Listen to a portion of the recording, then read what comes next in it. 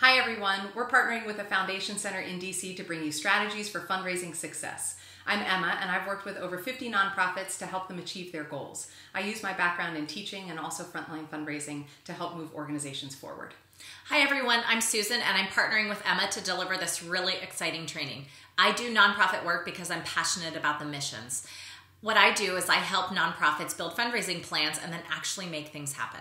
So what we're here today to talk to you about are fundraising freakouts. Anyone ever had one? I've had one. Yeah, me too.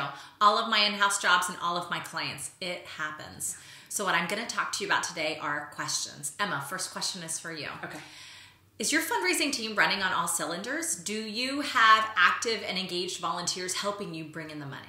You know, Susan, fundraising is hard intellectually and emotionally. So you need a team. You need a group of people who are going to help you. So you need both paid staff and unpaid staff, which are your volunteers. You need to have a board that can help you extend your reach and really get out to all of the donors that you need to.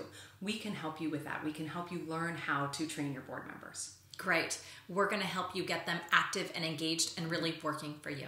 So now my question is for you, Susan. Great. What do you do when your donors' eyes glaze over when you are making a pitch? And what do you do when you look at your annual fundraising appeal and think, this isn't it, it's not going to make it happen this year? That happens every single year for so many nonprofits around the country. So what we like to think about and also don't like to think about is that 1/3 to 2/3 of all charitable revenue is coming in the last couple of months of the year. Talk about pressure. What we can do and what we'll work with you on is to think about your annual appeal and how to make it the best it's ever been. Talk about your messaging and segmenting your donor lists and how to ask for the right amount. So join us for this training because we'll send you home with templates that you can use for this year's year-end appeal so that you can reach all of the donors you need to. Great.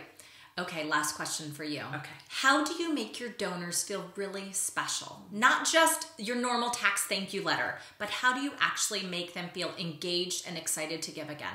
The first thing that you have to do is you have to have a plan. You've got to really think about your donors and what they might want. You want to develop deep, meaningful relationships with them, and that doesn't happen by accident. You really need to set a plan and stick to it and really work with your donors throughout the year and talk with them regularly. We can help you develop that plan so that you always know what the next step is. So you're going to learn everything that we've talked about today and more if you join us for Strategies for Fundraising Success on October 16th. It's going to be a great class and we're going to send you home with templates so that you can put them into practice right away.